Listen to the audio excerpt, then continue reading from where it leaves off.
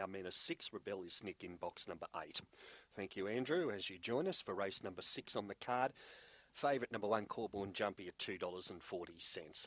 Locked away, set for the 6th.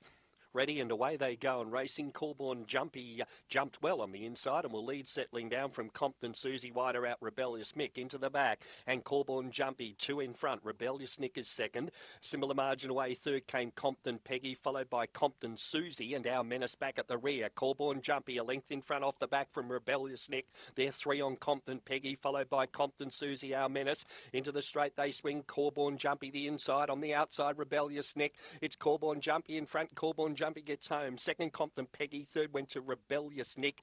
In behind them then came Compton Susie. Now Menace back at the rear.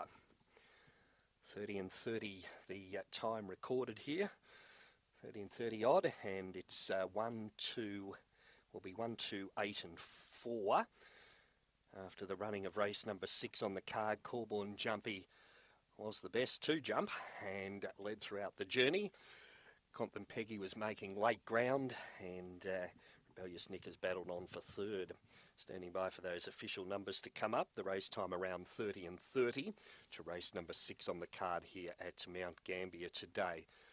But you'll find the winner will be number 1, Corborn Jumpy, and that's a result about to be confirmed here.